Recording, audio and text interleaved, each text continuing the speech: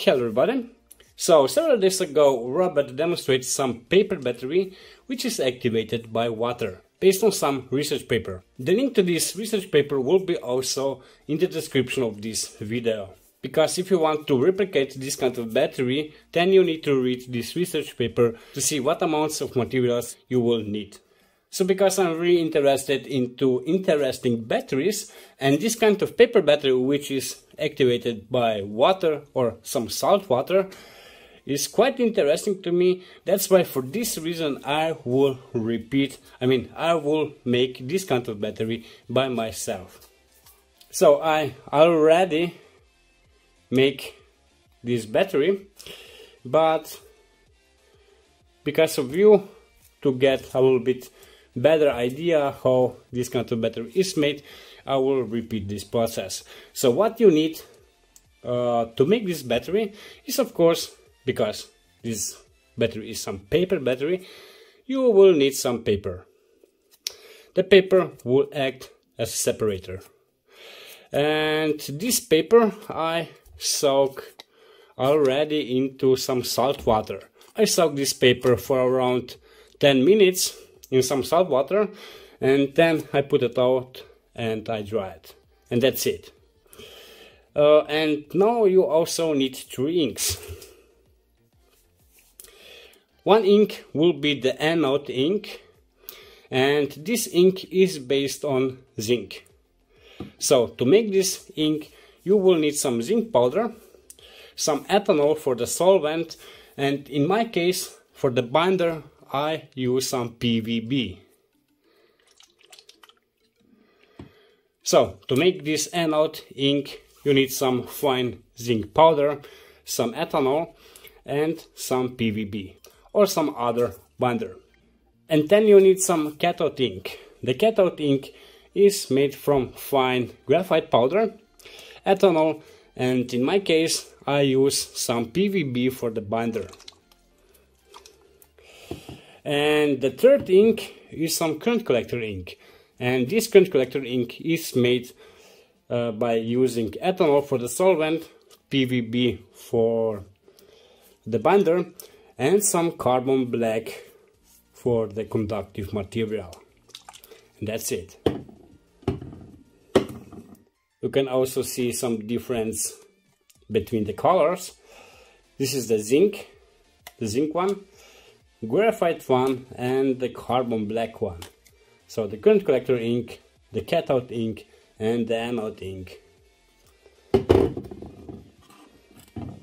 And now I will make this paper battery.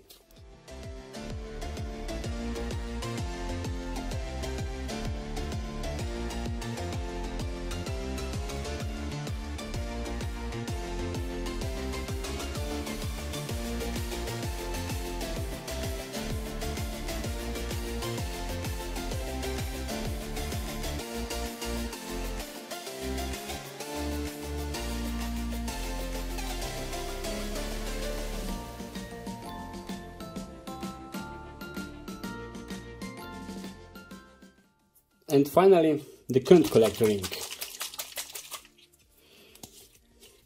I will apply this current collector ink only on the positive side, because on the negative side you already use some metallic zinc.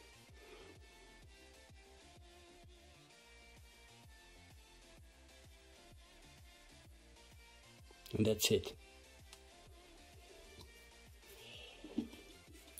Okay, maybe some info about the positive graphite ink.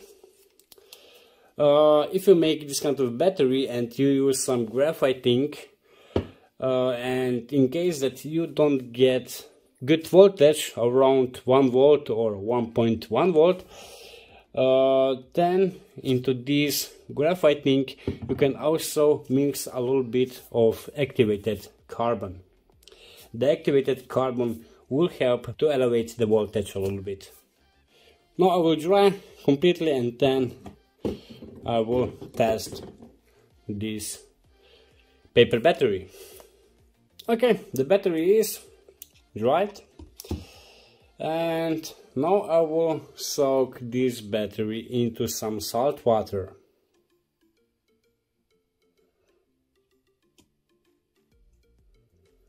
Like so.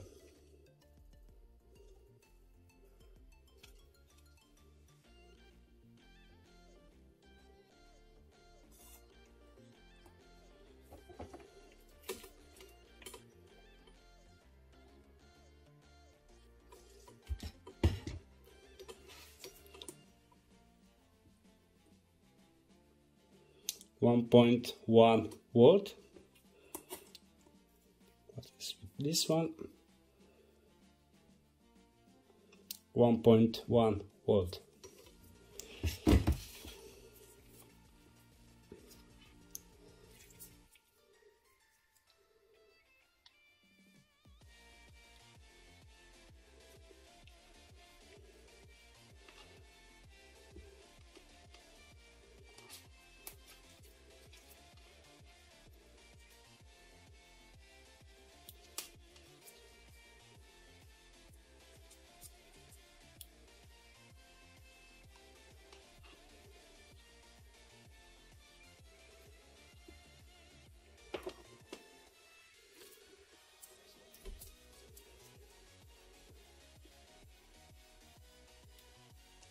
.2 volts.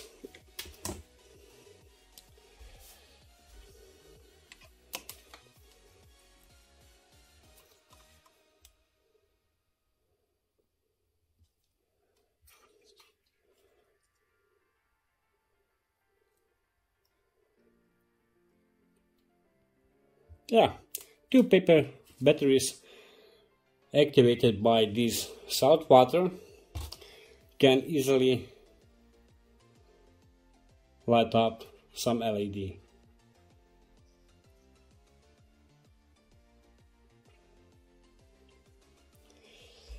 But of course, if you have a little bit better current collectors, here I have some graphite.